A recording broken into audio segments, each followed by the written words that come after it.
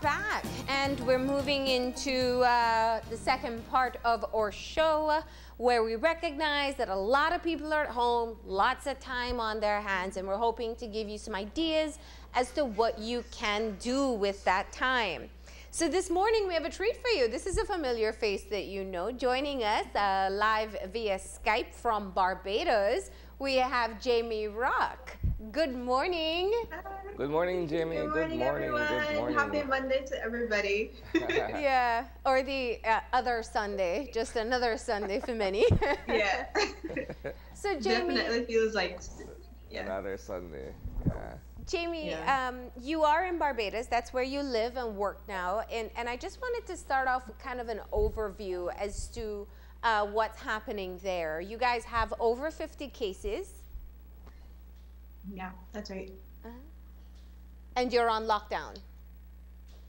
Yes. So last week, the Prime Minister delivered the message that we would be on curfew from 8 o'clock in the night till 6 o'clock the next morning. But that was when we were at about 30 something cases. But that's since increased in the past week up to 50 plus cases, about 52. And so the decision was made to have a 24-hour lockdown. So you're not allowed to leave your home unless you're going to somewhere where they're offering essential services. So like the pharmacies, hospitals, supermarkets are closed, banks are closed, restaurants are closed. You can't leave your house for the next maybe 2 weeks, maybe longer. But that's what they're asking people to do so that the virus doesn't continue to spread as rapidly as it currently is now. What about enforcement at this point? Because here in Belize, getting people to remain indoors or to stay at home is quite a challenge in and of itself. What is it like over there in terms of enforcement? Yeah, so the police are very vigilant. They've been on the roads, they've been on the streets to make sure that people are abiding by this new normal. I know it's very hard because a lot of people they don't have the resources to be able to stock up for the next however long period that we're in this time. So it's a bit frightening, it's a bit scary. People still want to be with their loved ones and see their loved ones because that's just the routine that they have. But the government has been very, very, very vigilant with sending out direct messages from senior officials, from the Prime Minister, and they're doing the best they can. Yeah. That's a pretty serious lockdown. So what happens if you don't have enough supplies? Were you told ahead of time to get supplies to last for 2 weeks because you wouldn't be able to go to the supermarket? Yeah, so the first message from the Prime Minister was that the lockdown would be until April 15th. And so persons were given a 2-day window where they could go and do a shop to make sure that they have enough supplies for 2 weeks. But when the message came, I think it was on Thursday, last Thursday, that it was going to be for 24 hours for the unforeseeable future. The supermarkets went crazy. So what they've been doing offering delivery services. So if you don't have the supplies that you need, you can send them emails or call, just go on their website or their social media page and they'll try to deliver groceries to your house.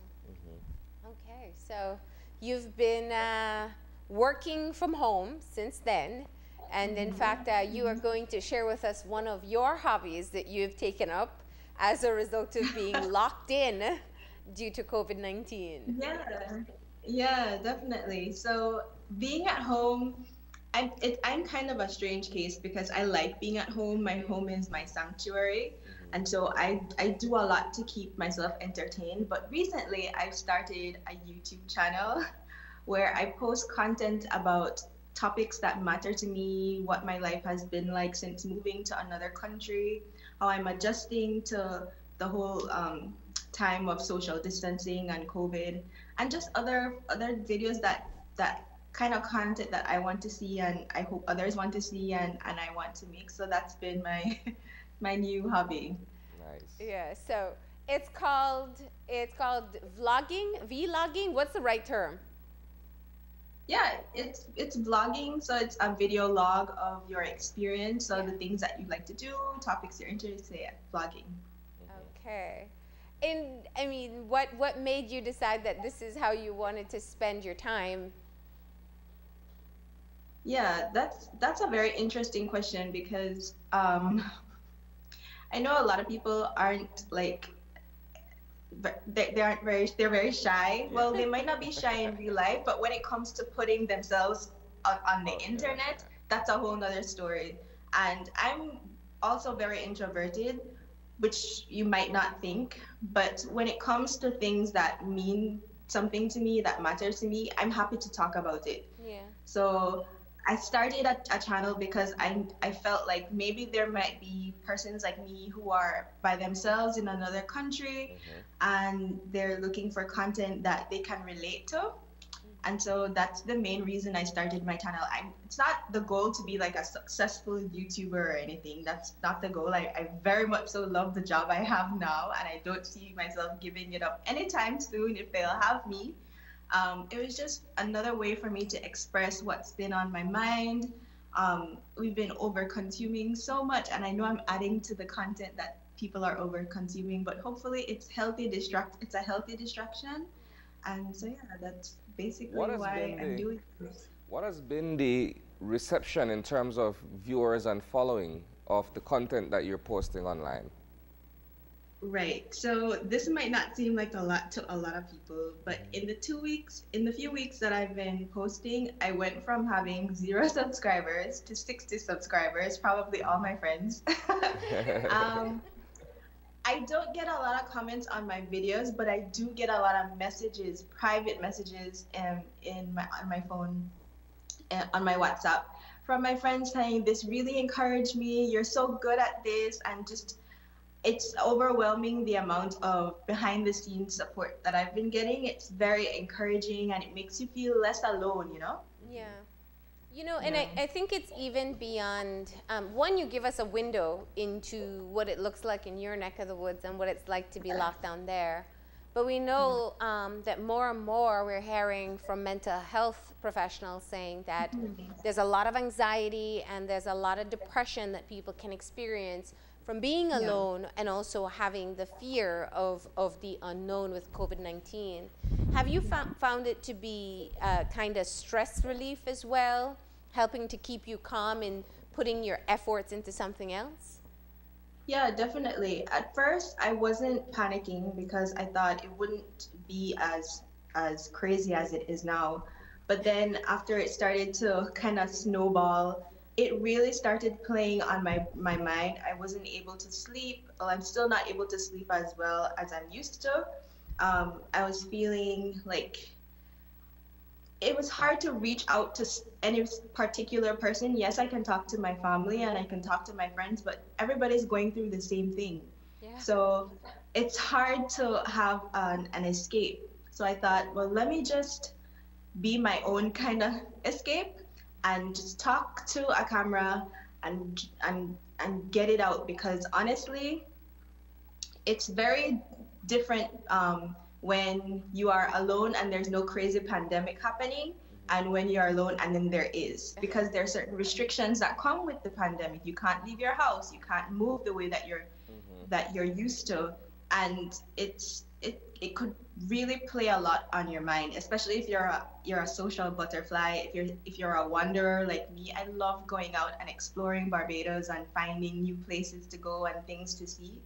And so being at home has been a bit of a challenge, but trying these videos has given me a really healthy creative outlet to distract myself from the things that might cause me to feel, sad and a little bit out of sorts. Yeah, we're all feeling it. It's amazing because I remember we were checking in on each other. What was it, February?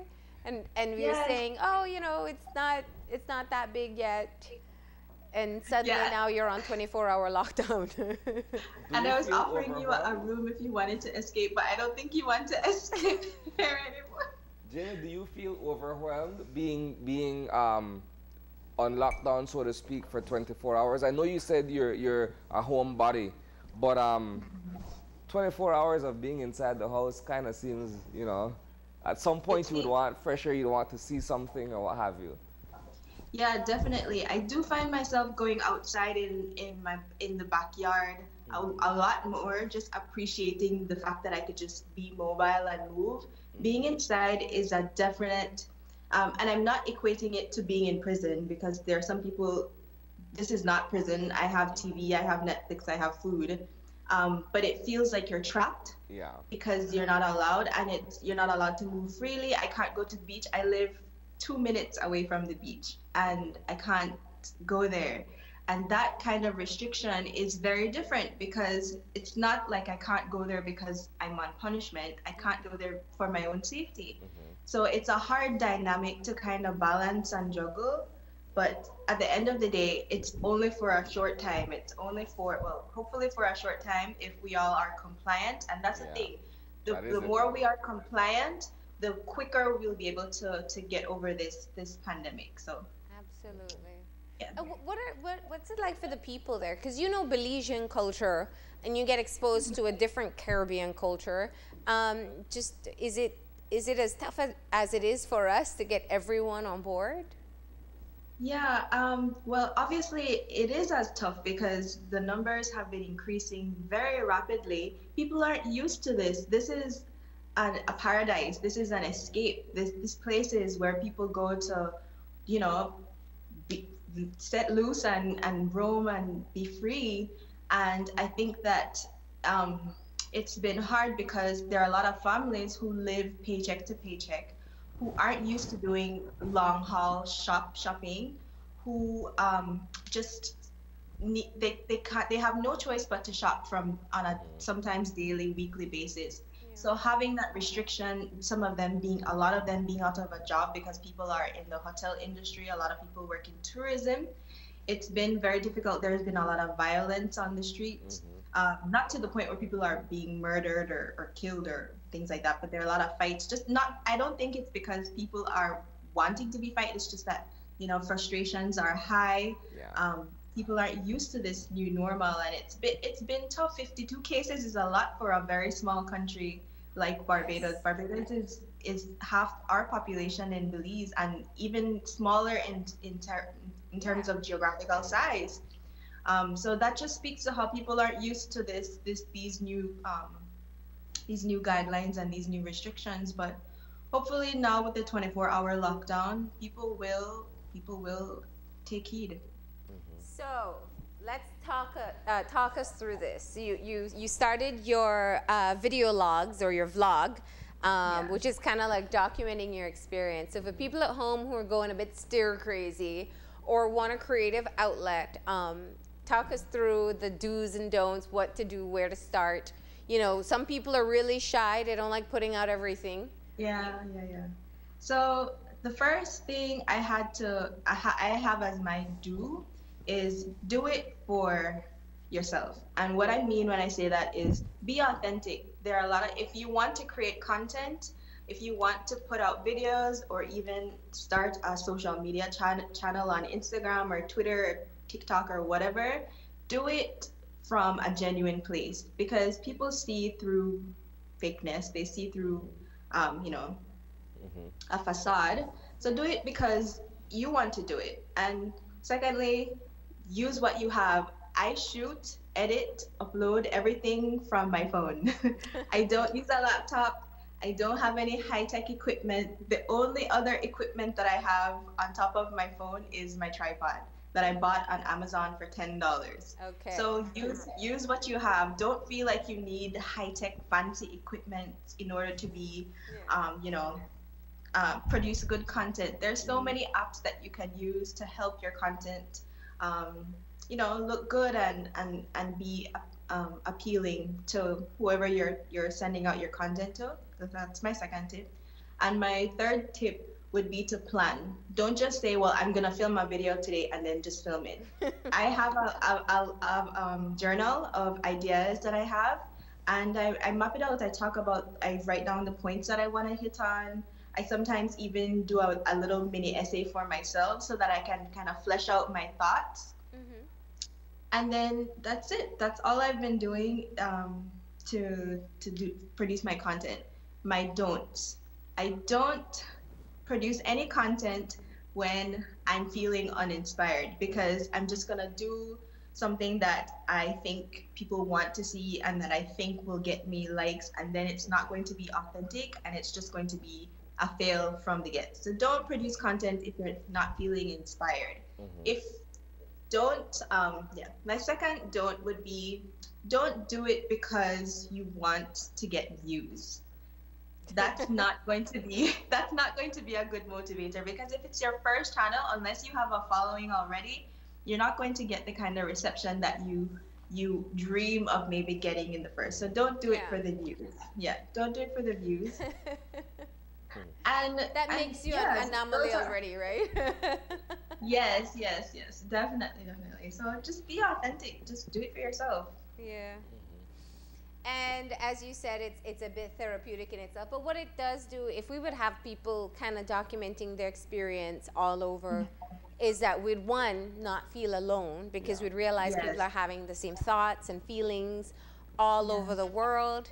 And we also get just a little bit of a view as to how other people are doing and what their experience is like. Yeah, definitely. And that's why I love YouTube. I don't have any kind of social media platform. I don't have Facebook, I don't have Instagram, I don't have the rest of it. I only have YouTube.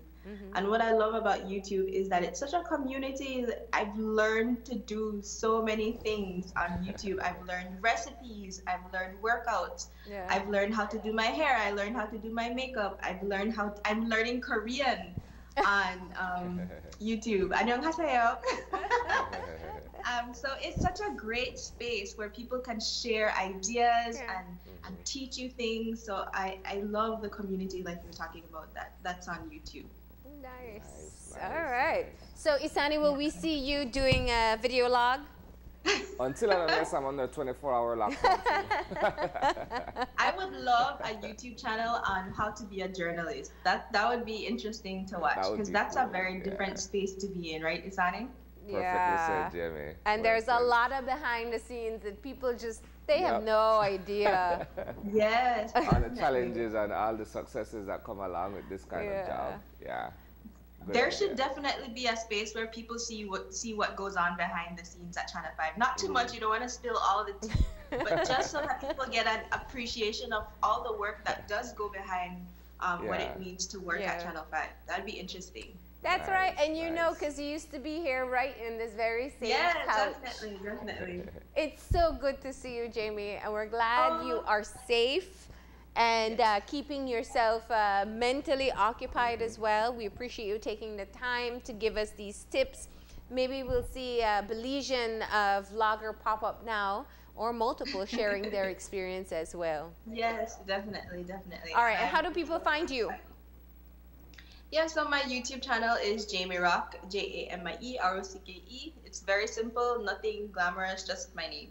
All right, we'll find you, we'll subscribe and add to those numbers, and keep on being a part of your journey. Alrighty, guys, stay safe, be happy, everyone. You too, stay safe. Bye. Bye. There you go. And that is one quarantine hobby that you can work on. And I think that's such a great, you know, imagine if we could see all across the Caribbean. Yeah. Just starting with us, with the culture we know, what people are doing, what it's like, what their lockdown is like, 24-hour lockdown for 2 weeks.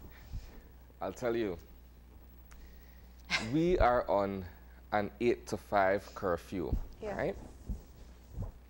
Fortunately for you and I, we have work, so that means we still get out of the house. When I return home around 7 o'clock or a little after 7, everywhere is dead. It's like a virtual ghost town. And so I like to joke that I'm in self-isolation, right? So I'm sequestered from the rest of the family and the rest of the world. Exposure, yeah. And so I have to find things to do to entertain myself before bedtime, Marlene.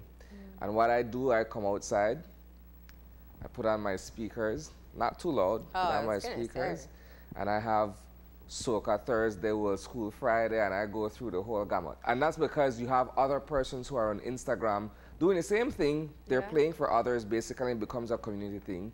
For myself, that's what I do. I just play my music, I read, I do different stuff, enjoy the silence. Aside from what I'm playing, everywhere else is completely quiet. And so sometimes just sitting in silence and you take in everything, you're more observant of the things, the ambience that you would ordinarily just overlook. And so that's one good thing, but doing it for 30 days straight is kind of tough. Yeah, and we have to be creative. We have to be creative. It's not about trying to find ways to break the rules. It's about finding ways to thrive in the situation that we're in. So for me, I'm just using the time to do the things that I couldn't do. All those things that you keep on saying, you know, I want to get around to organizing my closet, you know, or cleaning things in a very detailed way. And you always put it off, and then the weekend comes around, or you know, you don't take that time off to do it. So that's what I've been doing. We'll see how long that lasts. But that does, you know, I've always found that sometimes organizing and cleaning kind of restores that feeling of control when you're out of sorts. So that feels a lot better. When you've organized and you've cleaned, then what else is there? Well, I'm not done yet. I only have weekends, remember? So I get 2 days. I'm a neat freak. No. So everything is organized. So once that is done, then there really isn't much else to do. So, and then I'm a music lover first and foremost. So I just indulge myself. You got to start the live DJing. I think everybody's doing that now. It reminds me of my days in radio, but I know, it's a departure. Like you used to have a radio show with music. So I just play the stuff that I love. You know, you have all this time on your hands, and so there are albums, there are certain genres that you would have wanted to go back and revisit, but you're so busy with everything in your everyday life that now that you have all of, well, for me, now that I have this extra time on my hands, I just go back and dig for all the classic stuff. Takes me back to my childhood and that sort of stuff.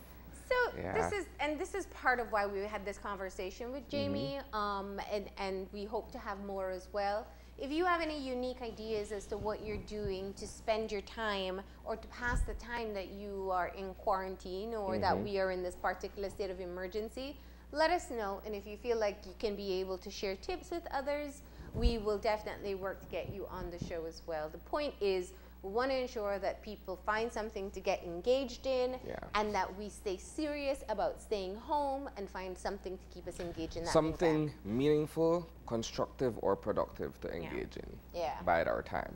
All right, but we're going to go ahead and take a break. And when we come back, it will be for kids time. So please